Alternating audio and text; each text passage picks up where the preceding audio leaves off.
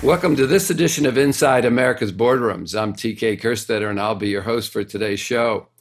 Once again, we are operating remotely like most of the world, and we do miss our opportunity to be at the floor of the New York Stock Exchange. But again, we are adapting, and we will continue to try and address the issues that affect a board and company with the COVID-19 environment.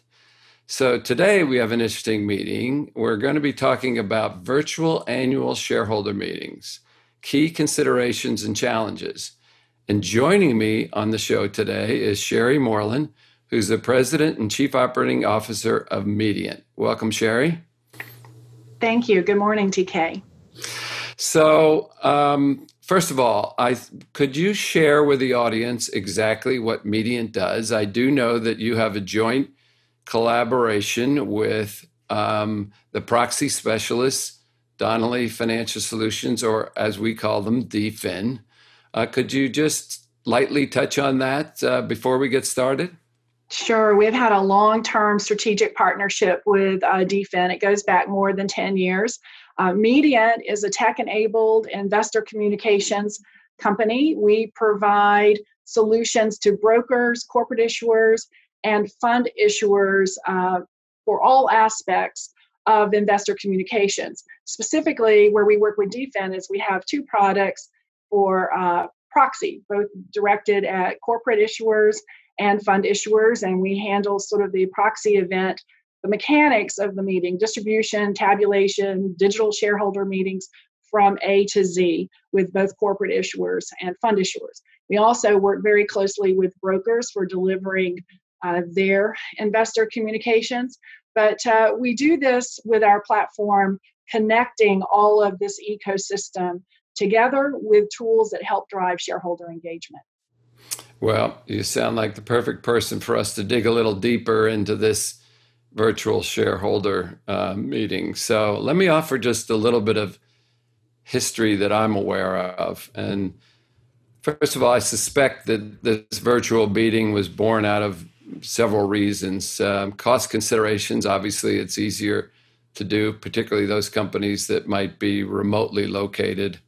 Second of all, there a lot of the companies, particularly the smaller ones, the annual shareholder meeting was a non-event. There was not many people that attended.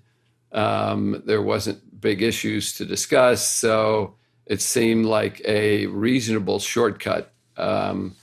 And to provide some context to that, in 2011, under 25 U.S. public companies conducted virtual shareholder meetings. So at that time, though, institutional investors and proxy advisors like ISS and Glass Lewis weren't so excited about the concept of virtual shareholder meetings, partly because they were worried that the disclosure and the way to get in for a lot of investors wasn't easy. There wasn't the opportunity to go face-to-face with management and the board of directors in a meeting, which has some good emotion to it. And equally, they were concerned that companies might cherry pick the questions that come in and not deal with ones that were harder. So that seemed to morph. We saw some growth. And if we skip to 2019, last year, some 248 companies conducted virtual annual meetings. And the institutional investors sort of took the position that said, as long as you're good in the disclosure and meeting general guidelines that had been developed over those years, we won't vote against your NomGov committee or whatever it is. So we certainly saw growth, not tremendous growth, but we saw growth over that time. Now we jump ahead to today. We're in the coronavirus environment, The CDC health recommendations said don't gather large groups of people together, which isn't good for annual meetings, obviously, on bringing shareholders together.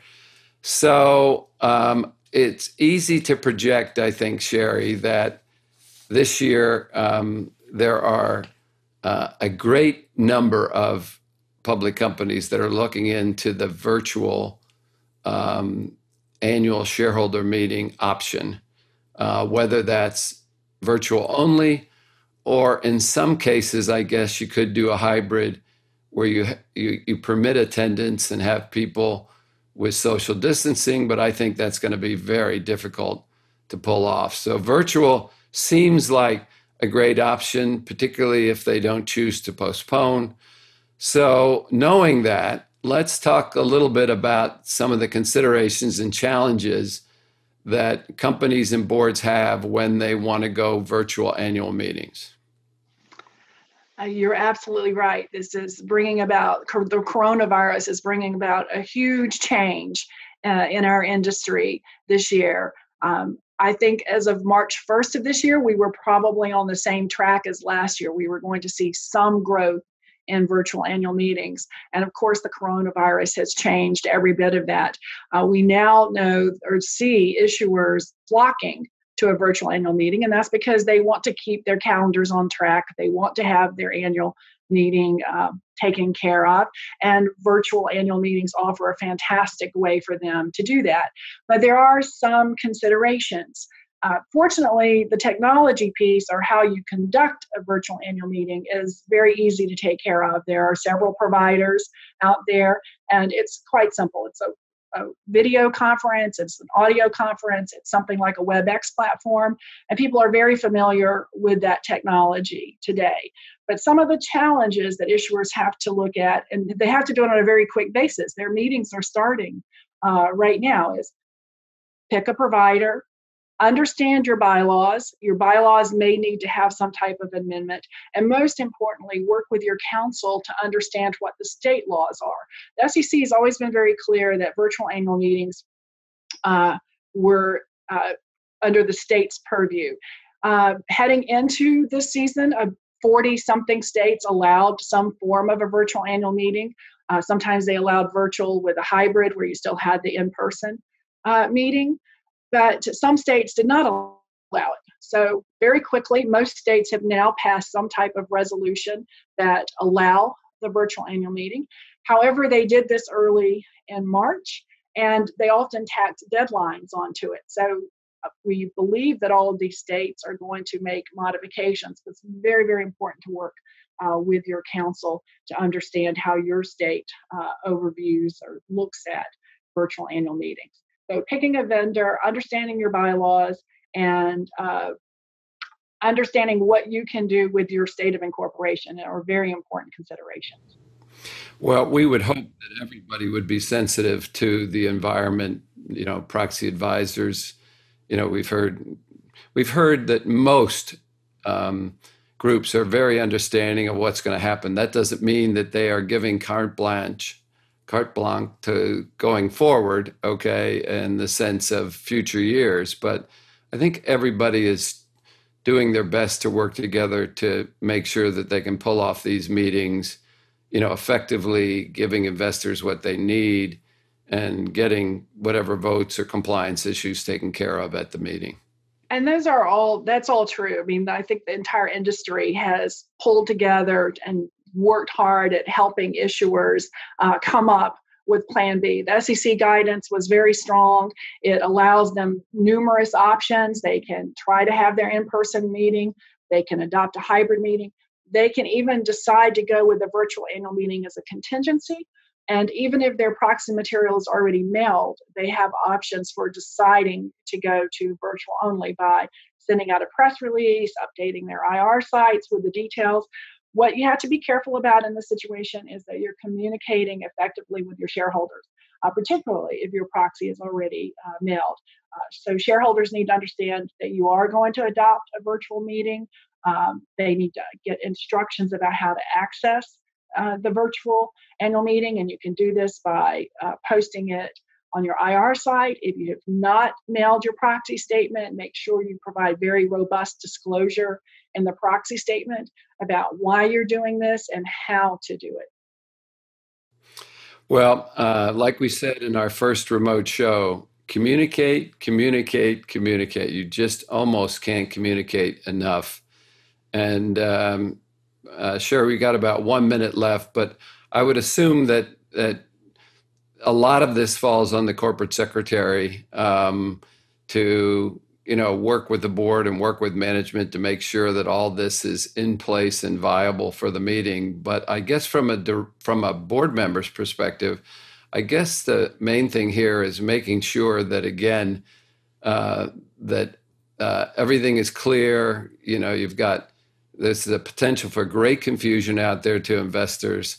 So they just need to make sure that the company is communicating, following all the compliant rules, and making it as easy as possible for the investor to participate. That's absolutely true. And your opening remarks about communication could not be more applicable here. Because what you want to make sure is that the investor understands what's happening and their rights as an investor are being protected. So the virtual annual meeting will allow you to ask questions, vote your proxy. The board can help, first of all, by working with the corporate secretary to amend bylaws if necessary. Also, to understand how the meeting is going to progress. What is their role in the meeting? How do they use the technology?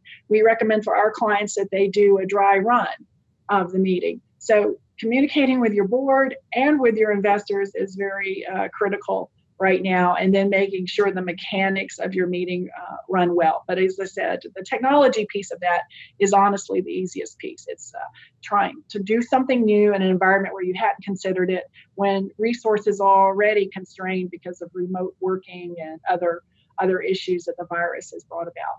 But I think it's a great opportunity, yes, of course, to get your meeting done, but if handled correctly, this gives issuers a fantastic opportunity to engage their shareholders. Well, Sherry, I want to thank you for taking the time to join us. Your insight has been valuable, and hopefully we will see everybody cooperating and getting through this proxy season the best way we can. And again, I want to thank you for joining us. It's my pleasure. Take care. And that will conclude this edition of Inside America's Boardrooms. We hope you enjoyed the show. We'll be back again next week when we take another look at a topic in this coronavirus environment that will help you be a better board member or a better effective committee. So we'll see you then. I want to stress to everybody to be safe and work together to get through this, and we will. And we'll see you next week.